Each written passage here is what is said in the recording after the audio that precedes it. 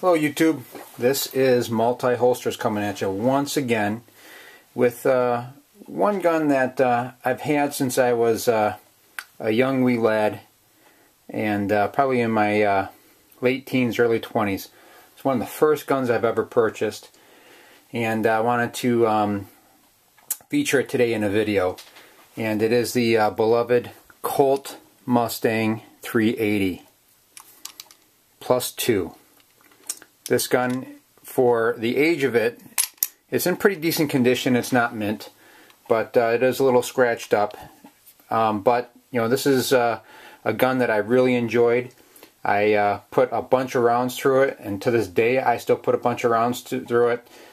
To me, a gun is something to be used, and even though I do cherish this, I do try to take as good a care of it as I can.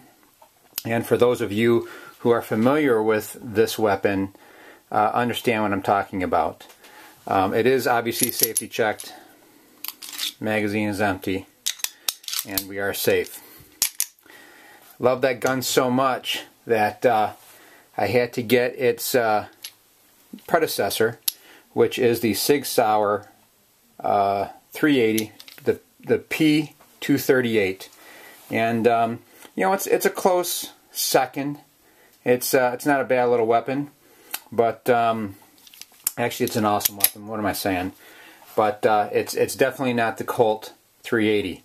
Obviously has some new features to it, and this also is a very awesome weapon for, you know, for the times compared to when this one was made. This one was discontinued in I believe the late 90s, and I purchased this one in it was actually the late 80s, early 90s. I can't remember when. I've had it for so long, but it is one of my favorites. And all the guns that I have, it is one of my favorites. Probably one of the most valuable weapons too. Not that it's incredibly valuable, but you know, by the size of it and the standards of it, it definitely has a little bit of value to it.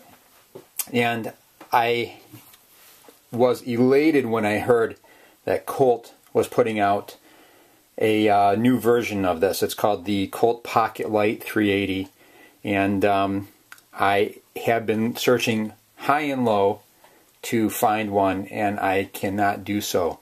So if anybody out there in YouTube land has a line on one that I am able to get, not only would I be indebted to you, but you name your holster and your mag pouch, however many holsters you want, I will try to accommodate. Obviously, I'm not talking about spending $1,000 or $1,500 on the new version of this, but you know, within reason, I would definitely set you up with some holsters. The reason I wanted to come to you today with this gun is, you know, I've been doing some searching, and I really can't find anybody who has a holster for it. Now, you may say, well, not a whole lot of people have this gun. Not a ton. I mean, obviously there's a select few that still have this weapon around, and those who have it probably aren't carrying it. But the new Pocket Light is coming out, and it is the exact same specifications as this. And I'm hoping to get a real one, or a new one, so I can actually start making holsters for it, because I believe this is going to be a pretty hot weapon, carry weapon. A lot of people are very interested in it, and you know, hopefully I'll be one of the first ones making holsters for it.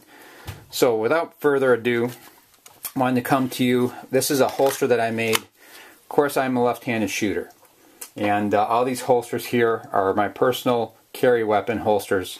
And so obviously, don't think I just make left-handed holsters. Of course I make right-handed holsters, but for this video and for these purposes, it is left-handed.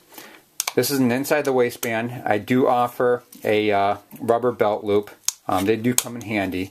And if you're wondering what this little notch is, when the gun is cocked and locked, I kind of like having the feature of having the safety taken off when I withdraw the weapon. So if I get into a situation where I forget to take the safety off or something like that, and shame on me if I'm a 1911 carrier. And this is, for all intents and purposes, a 1911. If I forget to take that safety off, it will do it for me. So that is the inside the waistband holster for a Colt Mustang. Now, of course, with that weapon and the new one that's coming out, I make all different kinds. This is a pancake style. This is Holstex. You've seen me feature it in other videos, but I do want to bring it out and just let you know I am featuring holsters for these small 380s. Of course, retention screws. This gun also has a Crimson Trace light guard on it, laser guard, I'm sorry, and that is a outside the waistband for the SIG 238. Of course, also, I really like carrying this weapon in the pocket. It's a great pocket gun.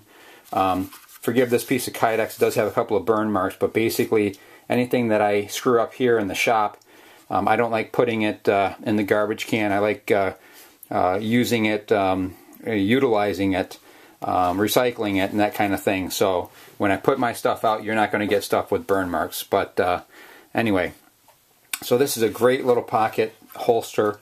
It has a couple of points that get hung up in the pocket.